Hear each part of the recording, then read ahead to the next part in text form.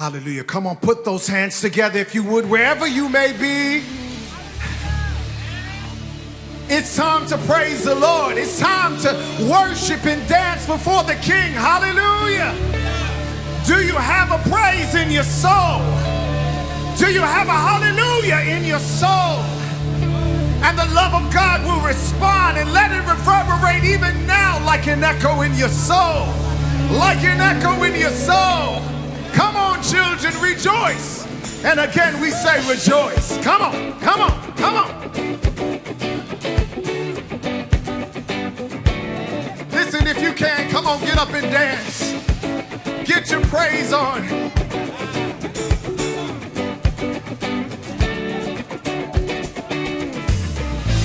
When night has fallen, when fear is coming, still you're calling me.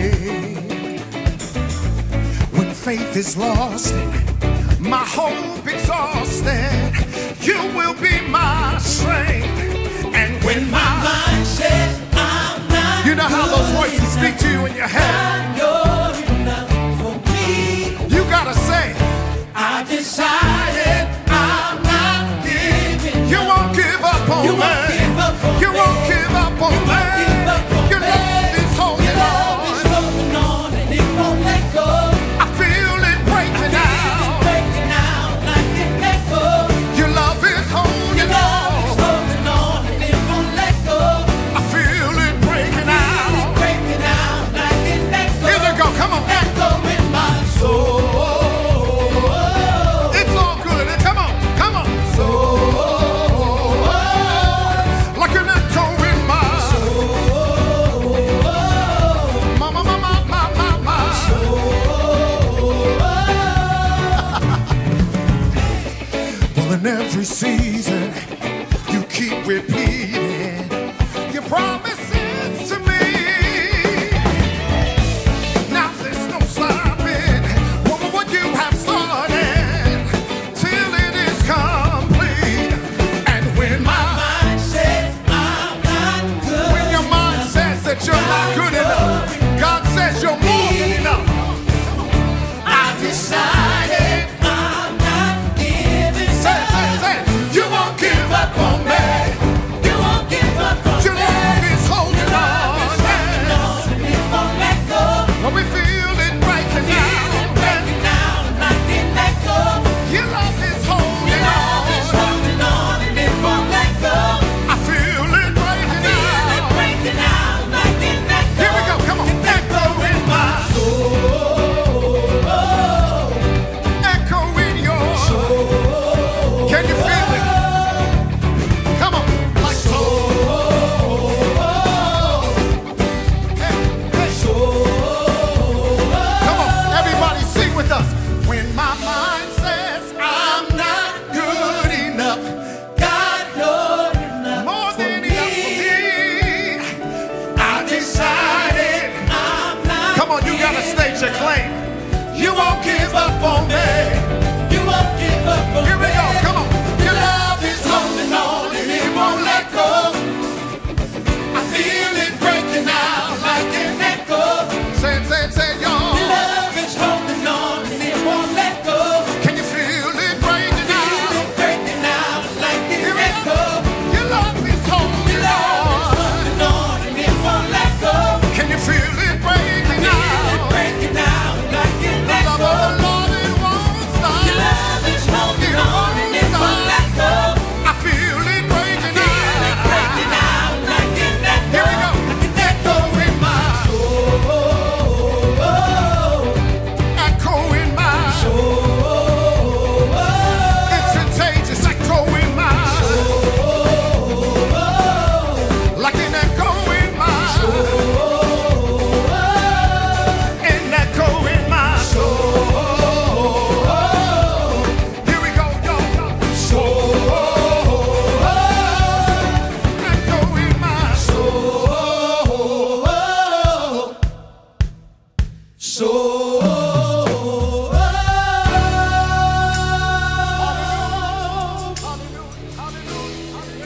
Lord, this love that is echoing out to us, God, it's reckless, Lord. It overtakes us, oh God, it consumes us.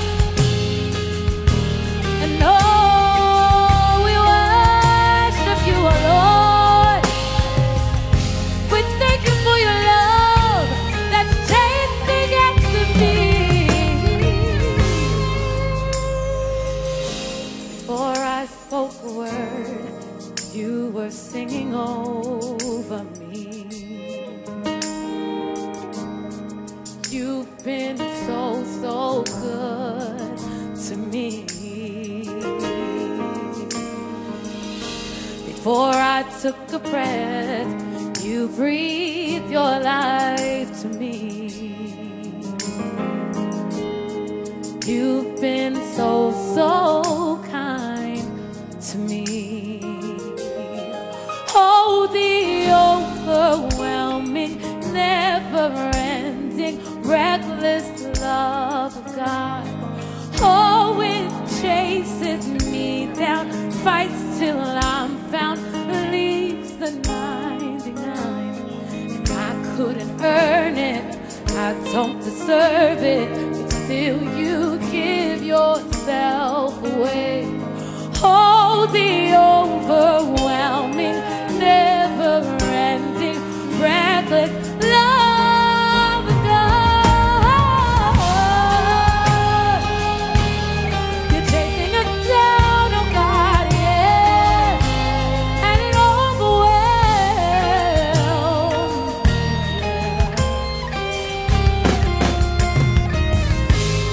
When I was your foe, when I was your foe, still your love fought for me. You've been so good to me. You've been so, so good to me. When I felt no words, your blood had paid it all for me. You've been so, so kind. So kind to me. Oh, to me. Oh, the overwhelming, never-ending, reckless love of God. Oh, it chases me down, fights till and it leaves the 99. And I couldn't earn it, I don't deserve it, but still you give yourself away. Oh, the overwhelming, never-ending, reckless love of God.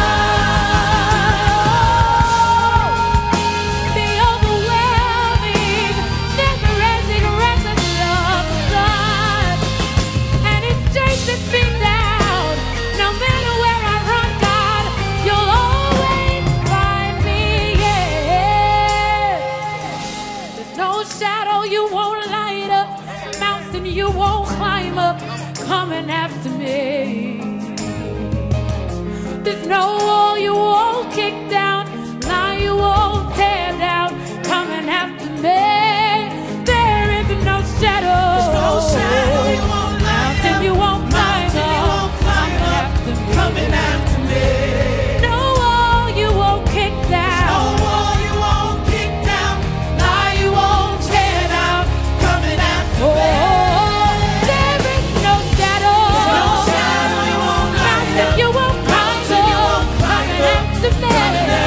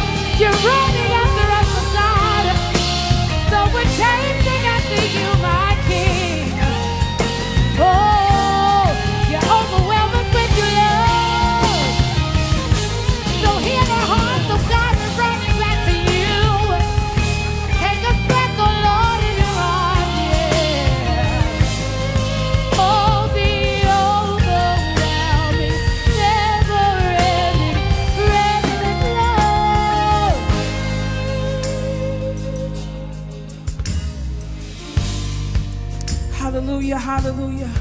Come on and just lift up your hands wherever you are. His word promises that he has a plan for us to prosper, never to harm us, for a hope and a future. That's a promise that our Father has for us. Come on, if you're excited to see what he has planned for you, come on and just lift up your worship right here. Hallelujah, hallelujah, hallelujah, hallelujah. We thank you, Jesus, for your promise. It's true, it's true. Hallelujah. Oh,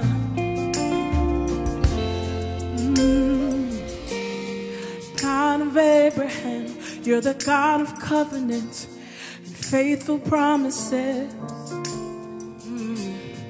Time and time again, you have proven to do just what you said. Though the storms may come and the winds may blow, I'll remain steadfast and let my heart learn. When you speak a word, it will come to pass.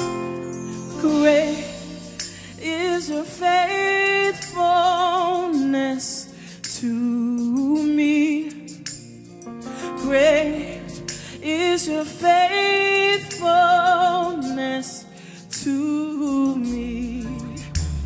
Listen. The God from age to age, though the earth may pass away, your word remains the same. History can prove there's nothing you can do. You're faithful and true.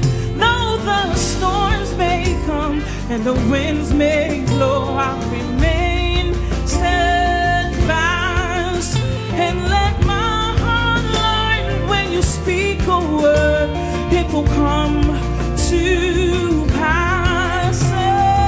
Great is your faithfulness. We want to remind you tonight, he's faithful, he's true. Great is your faithfulness From the rising sun, we bless you, we bless you. Hallelujah. Great is your faithfulness. Your faithfulness to me. Hallelujah. I put my faith in Jesus,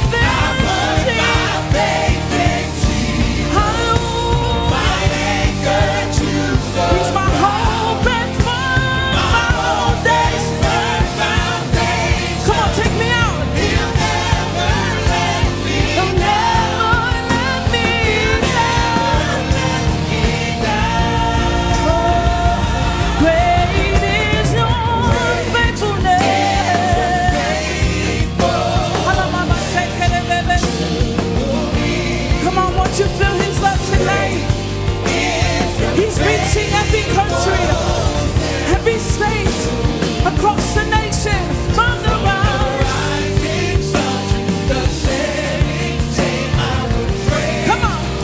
From the rising sun, come on. The setting sun, I will praise. Come on. From the rising sun to the setting sun, I will praise your name. Great is your faithfulness. Your faithfulness to me. We thank you for your faithfulness, God. Yeah. Your faithfulness is true. We thank you for your kindness. Come on, sing a song unto the Lord. Oh, come on, don't let your worship die right here. Hallelujah, hallelujah.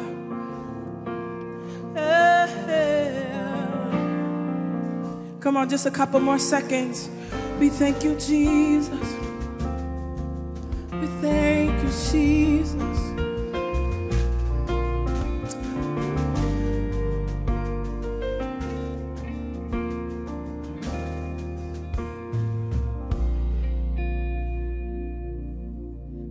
Great is thy faithfulness. Great is thy faithfulness. Morning by morning, new mercies I see. Oh, I have needed thy hands, your hands have provided. Great is thy faithfulness.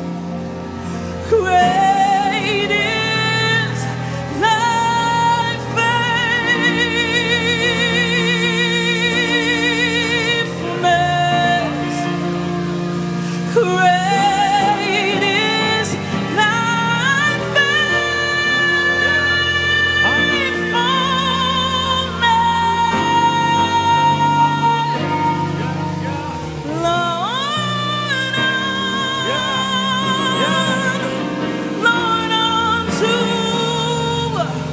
Lord, unto me. Yeah. Hallelujah. Hallelujah. Yes, God. We thank you, Jesus. Hallelujah.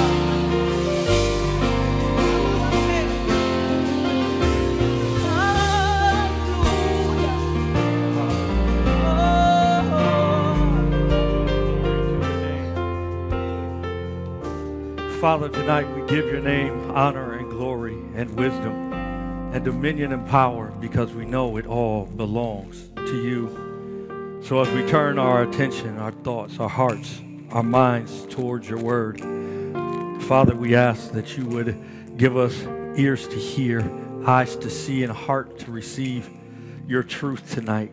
In Jesus' name we pray. Amen. Come on, family, put your hands together and give God some praise. We're certainly grateful for the ministry of the worship team, praise and worship team. There is something about preaching the message before the message that makes the message that I'll preach easier. And so I'm thankful for the worship team tonight for what they shared and how they shared it, because it leads us right into where we're going this evening. So I'm going to open up in Luke chapter 15, verses 20 through 24. And here's what it says according to the New Living Translation. So he returned home to his father, and while he was still a long way off, his father saw him coming.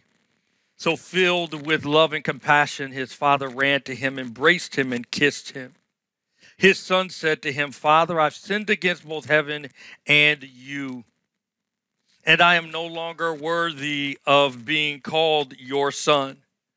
But his father said to the servants, "Quick, bring the finest robe in the house and put it on him, and get a ring for his fingers and sandals for his feet, and kill the calf we have been fattening. We must celebrate with a feast, for this son of mine was dead and has now returned to life. He was lost, but now is found. So let the party begin." In the spirit of Mr. W. Pataxlip, for those of you who have been engaged in the Invisible War class, let me provide a little context and background to our text for this evening. See, much of Jesus' commentary is derived by a conversation amongst religious folks. People who thought they had it all together, and they began to grumble, synonymous with complaining or expressing dissatisfaction. They were intolerant, and they were grumbling about one thing, and they were grumbling about the fact that they complained about the audience that Jesus was entertaining. It wasn't like Jesus had not spent any time with them, but they wanted Jesus exclusively and didn't have room for him to be hanging out with publicans and sinners. So they wanted an exclusive Jesus. They didn't want a Jesus that was shared by other people. They wanted him to himself. See, they were concerned that Jesus was hanging out with people that didn't have the same status they did, didn't share the same digits in their bank accounts that they shared, didn't go to the same country club, didn't hang out at the same malls, didn't wander into the same places. They wanted Jesus all to themselves. And so they were irritated with Jesus. How dare he sit with somebody who wasn't like them? Now, Jesus could have publicly rebuked them. He could have screamed on them. He could have shouted them out, but that was not the choice that he made. I don't know whether he did it passionately, whether he did it calmly, but Jesus began to share with them a parable. I call this the trilogy of redemption. The trilogy of redemption. Why? Because Luke 15 details 3 different accounts of the things that Jesus would redeem. He talked about a lost sheep, a lost coin, and a lost son. Now, why would those be the 3 things that Jesus would highlight in his commentary or conversation? The sheep would matter to one segment of its population because it was cattle and livestock were valuable, and it represented money. A coin, on the other hand, a lost coin, for the person who possessed it, it represented power and authority and status. But the last thing that he pursued is he pursued a son. I think you can tell a lot about a person based on how they pursue what they lost. I'll say that again. You can tell a lot about a person based on how they pursue what they lost. And so in this particular passage and portion of Scripture, Jesus first talks about the lost sheep, and he says, you know what? If he has a pen for 99 sheep, who would not go leave the 99 and go after the one? And then he begins to talk about the coin. He says if someone dropped a coin that had, or lost a coin that had great value, who wouldn't go pursue that particular coin because it had great value? Both of those things had value to man, but man had value to God. I'll say that again. Both of those things, the sheep and the coin, had value to man in their context, but the man is what God valued. It's very interesting that the son was the only part of the trilogy that had the power of choice. God's love is recognized even in the choices that he allows. It's not that his love constrains you from making a decision. His love pursues you regardless of your decision. It waits, it wonders, it seeks, it looks, it finds whatever it is lost. And so when you look at the Son, the reason the Son was important is because Jesus was trying to keep the family together. It was looking at the family, the lost sheep, the lost coin. All that he lost, he was trying to emphasize the lengths that he would go to get it. Because earlier or later in Scripture, Jesus says, there's nothing that you've given me that I've lost. I've kept everything that you've entrusted to me. I've not lost one, with the exception of Judas. And so he wants to keep the family together. So the thing that represented the most value, had the most value to him, was the Son. The interesting thing was, this is not the first time that the love of God pursued anything. It was the love of God from the beginning of time, even before the book of Genesis began being written, that God determined how he was going to pursue us. Let me help you understand something about the love of God. God, if we talk about God is love, we talk about God has love and God distributes love. Let's change that narrative. Let's correct that perspective and make sure we're thinking out of the right lens. What you need to understand is everything that God does is motivated out of his love, because God is not like love. God is not similar to love. God is love. So out of his very nature, out of his very person, the only thing that can come out, no matter how it shows up, is the love of God that we all talk about. And so that love of God begins to pursue a son who had wandered off. And see, he had made a decision in his mind that the son wasn't getting what he thought he deserved. See, he wasn't getting, in his mind, he wasn't getting justice. And the Imago Dei that was stamped on him somewhere, he thought that had escaped him. And so, because he didn't feel like he had what he deserved, he left and pursued what he thought he wanted.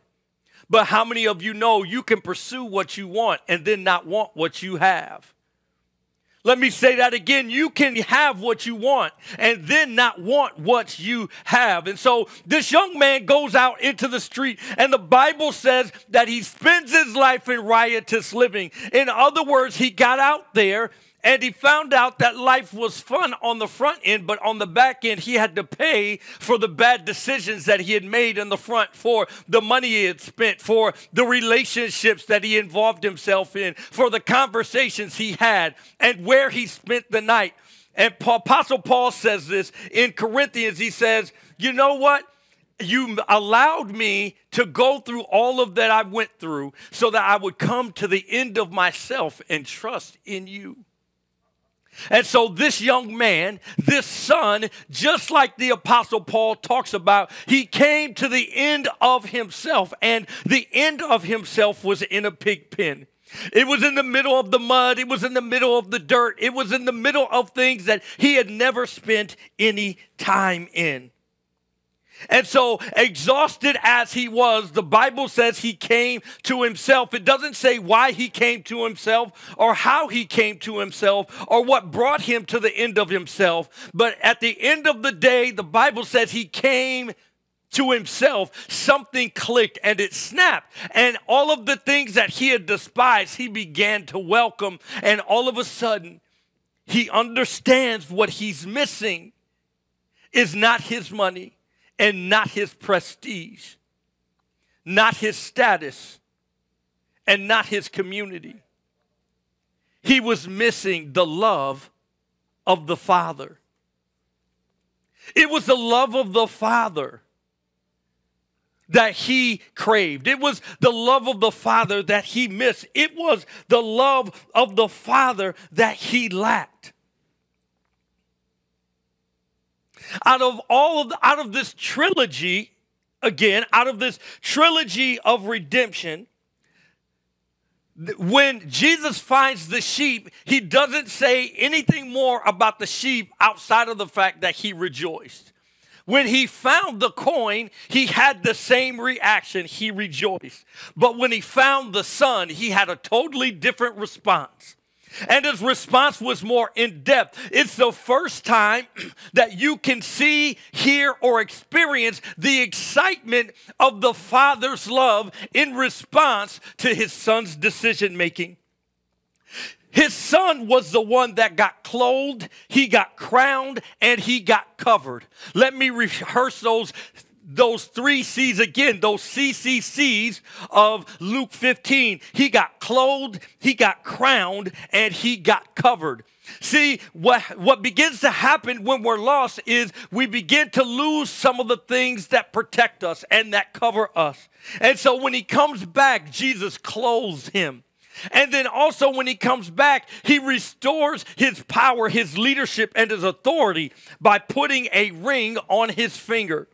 And then to make sure that he can continue to move about the way the Lord has called him to move, he covers his feet.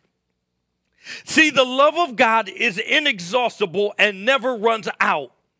See, it increases as it pursues and it never relents. The reason that it never relents is because God is love.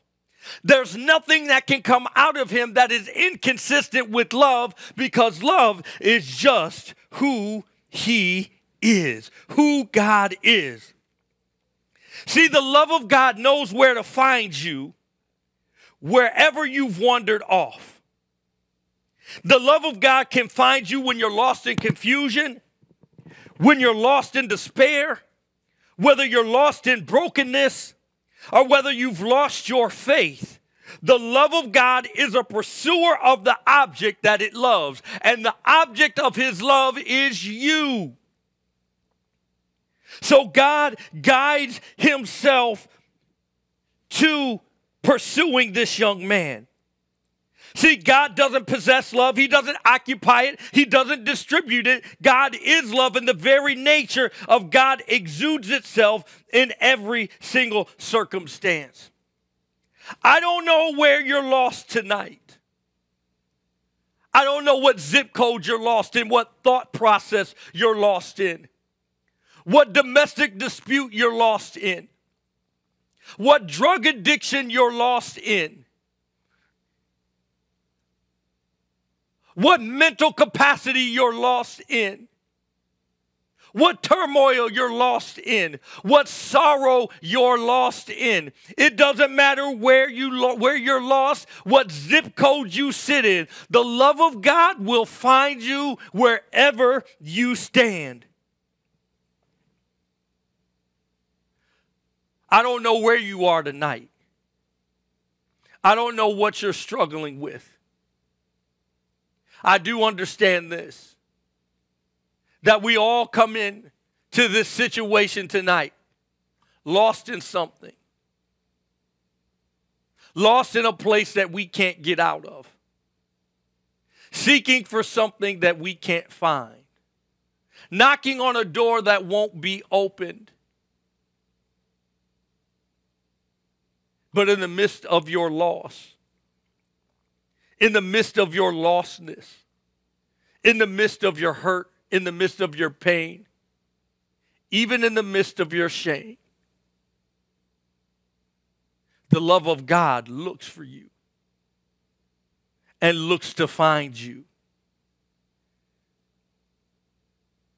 You know, Psalm 23, towards the end, begins this conversation. And he gets to the end, he draws a conclusion.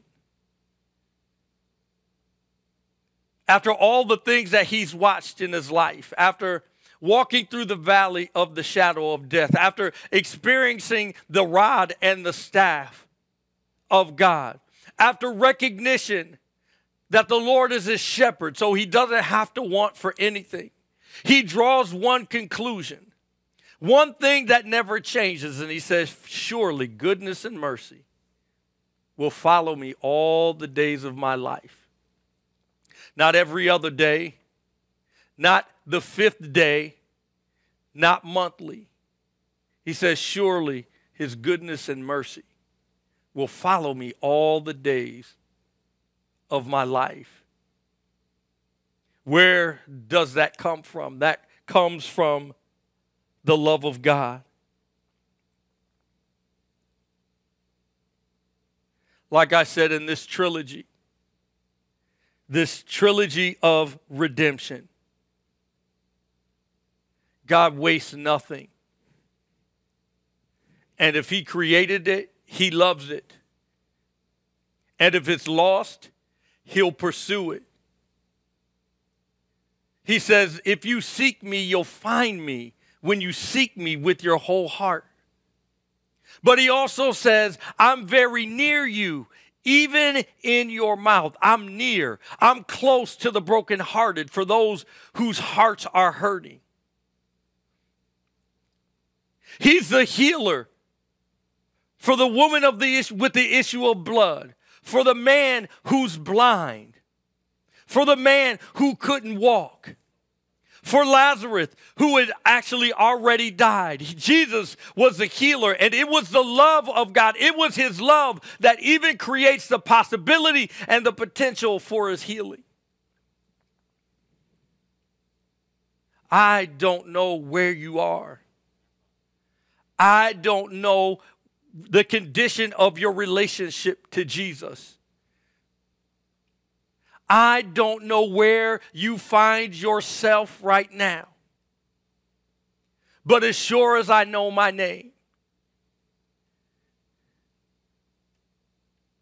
the love of God is looking for you. The love of God is pursuing you. And the love of God wants to be found by you.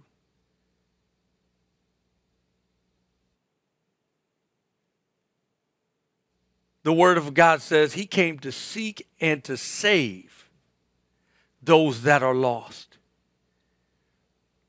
He didn't say, I'm waiting for you to come and find me. He said, I come to seek and to save those who are lost.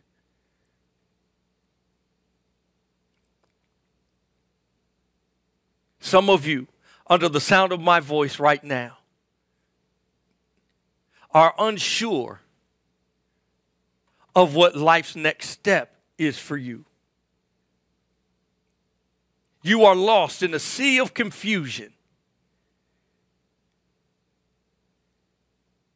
You are lost in a sea of chaos. You are lost in a sea of pain. You've gotten caught in the mire of tragedy, and you're not sure what you should do or where you should go or where you should turn and what you should turn to. I'll promise you this. If you would only turn around, you would find that the love of God is right there behind you. It's been waiting for you. The love of God has been looking for you. You have more value than a lost sheep. You are more valuable than the most beautiful and precious coin.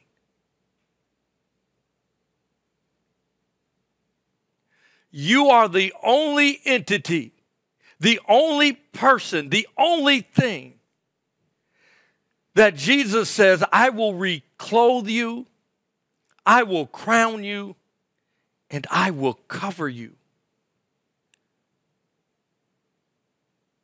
But some of you don't know a love like that. You don't know a love like that because all of the other loves you've experienced have been abusive. All the other types of love you experience have been manipulative. All the other types of love you experienced has been self-seeking.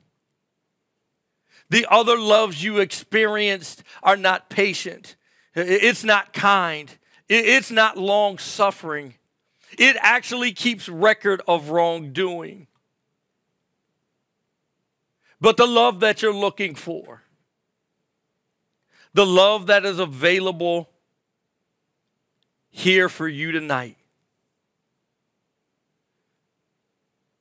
is the love of God, the love of the Father, who loves you no matter where you are, who you are, and what condition you find yourself. No matter how far you've walked away, no matter where you've strayed to or strayed from, the love of God is here and available for you tonight. I've said it in so many different ways. But if you don't know Jesus tonight, then you don't know the love of God yet. And Jesus has been pursuing you. So let him find you tonight. Stop running, stop hiding, and allow the love of God to embrace you in a different way. So if under the sound of my voice, this would be the first time you're making a public commitment or profession of your faith, I'm going to ask you to say this prayer with me.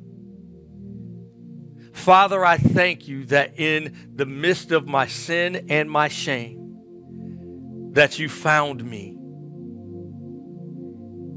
Father, forgive me for avoiding and running away from your love. Father, please reclothe me. Please crown me and please cover me. I've lived life my own way and I've gone astray, but I surrender my heart and my life to you tonight. In Jesus' name we pray. Amen. If you said that prayer with me tonight, if your heart is in alignment with Jesus' call to you, I want to say welcome to the kingdom and the family of God. So thank you for being with us tonight. We're so glad that you were here and that you spent time with us virtually. So if you gave your heart to the Lord, please text SAVED to 631-250-2688 or call 718-306-1061. I want to say welcome to the family and the kingdom of God. So, Father, we thank you for tonight. We thank you for this opportunity. We thank you for your word. More than anything else, we thank you for your love that envelops us. We thank you that you pursue us, even when we go another way and are unwilling to be found, but we thank you for your unconditional pursuit of us.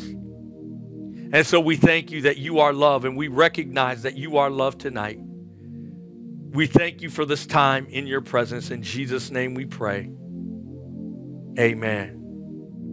Let's say something good as we leave this place, but never God's presence. Jesus is Lord, period. We believe it, we proclaim it, and we're seeing it come to pass. God bless you and have a great evening.